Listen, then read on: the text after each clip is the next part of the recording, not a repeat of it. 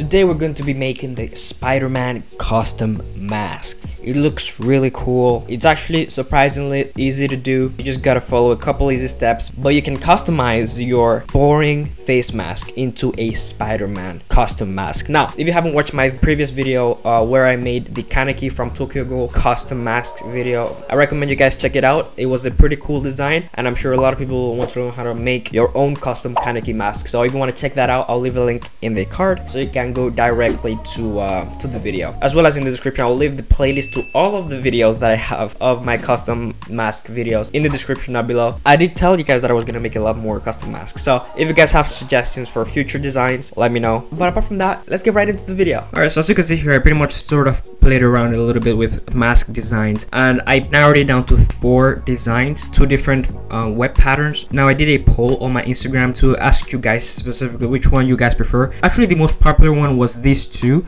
but most people actually prefer this one, and personally I prefer this one as well. Now if you want to participate in the design picking part of the process, definitely follow me on Instagram. If I have a design that I'm not exactly sure which one to go with, I always go to my Instagram and ask you guys. Personally, I prefer this one. If I were to pick from these 2, I'd obviously prefer this one because the spider here kind of looks out of place. If I were to add the spider, I'd actually go with this pattern design because the pattern design kind of focuses on the spider. But if I were to remove the spider, I'd actually go with the pattern of the sword. So in today's video, I'm gonna be making this design, but if you want to make any of the other designs, feel free to do so. I'm gonna be making this one, but if you want to add a spider on top of that on your own, it's totally fine. Alright, so the materials that we're gonna be using are, first, obviously a mask, preferably a reusable mask. Secondly, we're gonna be using a PEBEO SETACOLOR 46 Passion Red. Any acrylic or opaque paint will do the job. Thirdly, we're gonna be using a permanent marker, preferably a thicker nib because thin nibs dry real quickly, a chalk to sketch out the drawing, and lastly, we're gonna be needing a bowl, a cup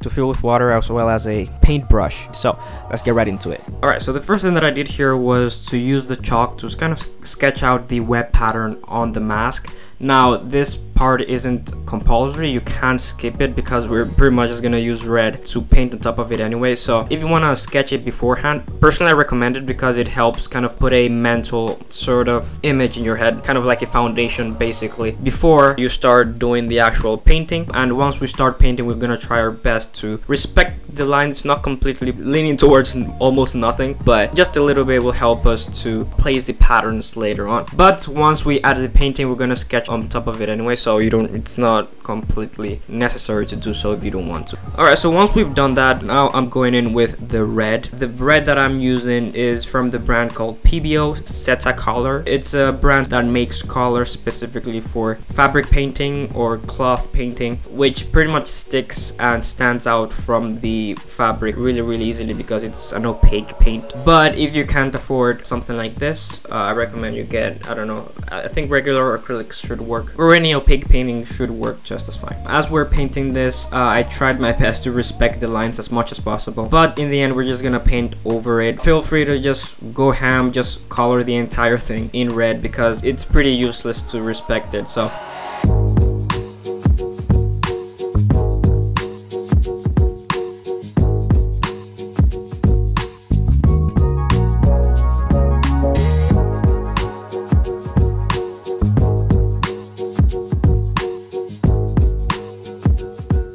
once we're done with one side, I recommend you let the other side dry a little bit before working on the other side, or you could just split the mask open and work on both sides simultaneously. But I personally feel like this part of the process really doesn't require a lot of symmetry, so let one side sit for a couple minutes and then turn it around and start working on the other side.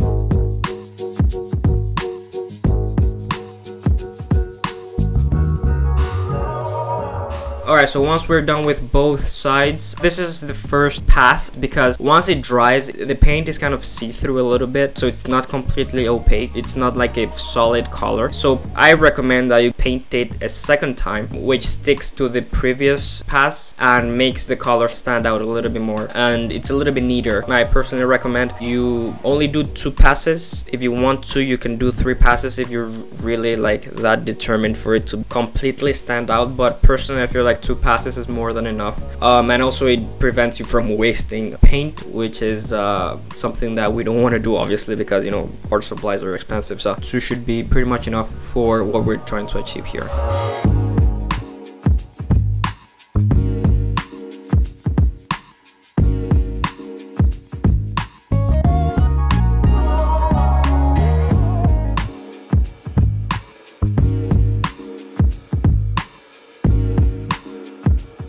Alright, so once we are done with the second pass and we've let it rest a little bit, you could go with the third pass, but I don't recommend it. What you want to do is go with the chalk again, go on top of it, just so that, you know, double check the lines. I don't want to wing it, so I went in again with the chalk on top of the mask, and don't worry about it, chalk removes pretty easily. So once you're done with the inking, you can pretty much just remove it with your hand and it'll remove pretty easily. So in this design, as I mentioned, I'm not adding the spider in the very middle, but if you want to add the spider later on, what you can do, once we are done with the mask completely, what you can do is use a white paint and then paint in the spider in yourself. Just let it dry, and once you add in the white paint, it should stick pretty well and you shouldn't have any problems. But one problem with that is I recommend you pay attention to both sides, because symmetry is going to be really important when it comes to adding something in the middle of a mask like this. If it was a flat mask, it'll be different, because you know, you don't have to keep in mind both sides, but with this mask like that is clearly separated in the middle, it's a little bit harder to keep in mind the symmetry,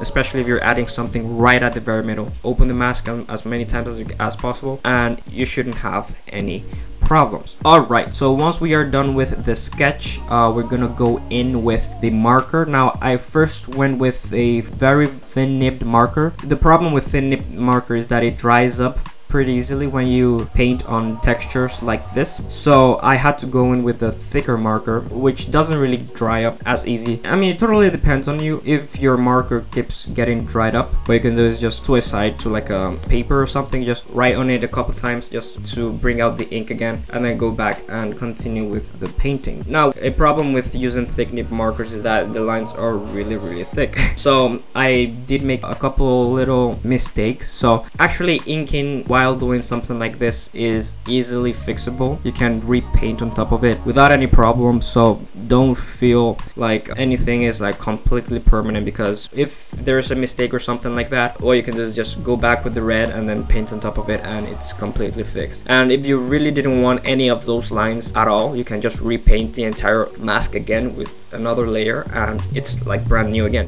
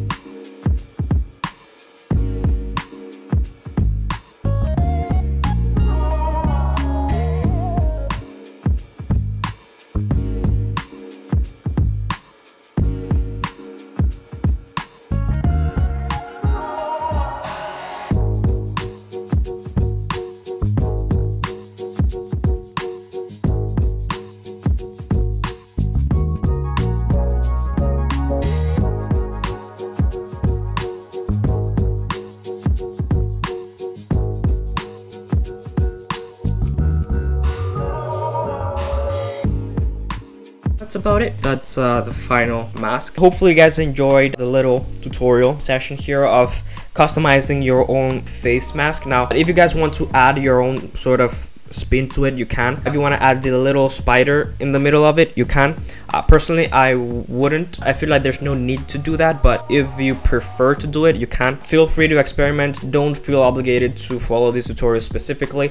I had 4 different designs. If you want to try any other designs that I did, you can, or feel free to make your own original face mask design. If you like the video, please hit the thumbs up, guys. It helps me a ton to know that you guys are liking the videos, and share this video with all of your friends. Anyone who thinks this video might be fun, entertaining, or educational in a way, just share it with all your friends. It helps the algorithm make this video reach a lot more people. And if you're new to the channel, subscribe. Definitely subscribe. I'm gonna be making a ton more custom mask videos, so don't worry about that. Yeah, thank you all for liking, commenting, sharing, and subscribing. Remember to do what you love, never stop drawing, and I'll see you guys in the next video. Bye bye.